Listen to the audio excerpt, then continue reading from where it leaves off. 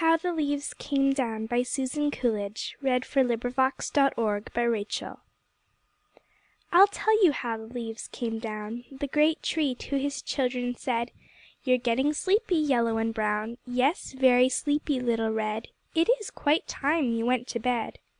"Ah!" begged each silly, pouting leaf, "Let us a little longer, May. Dear Father Tree, behold our grief; 'Tis such a very pleasant day, We do not want to go away." So, just for one more merry day, To the great tree the leaflets clung, Frolicked and danced and had their way, Upon the autumn breezes swung, Whispering all their sports among. "Perhaps the great tree will forget, And let us stay until the spring, If we all beg and coax and fret." But the great tree did no such thing, He smiled to hear their whispering.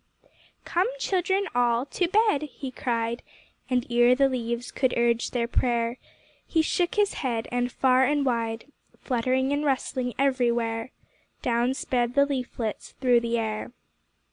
I saw them; on the ground they lay, Golden and red, a huddled swarm, Waiting till one from far away, White bedclothes heaped upon her arm, Should come to wrap them safe and warm.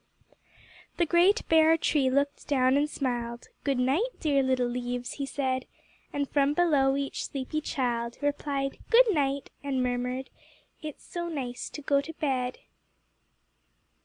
End of the Project Gutenberg EBook of This recording is in the public domain.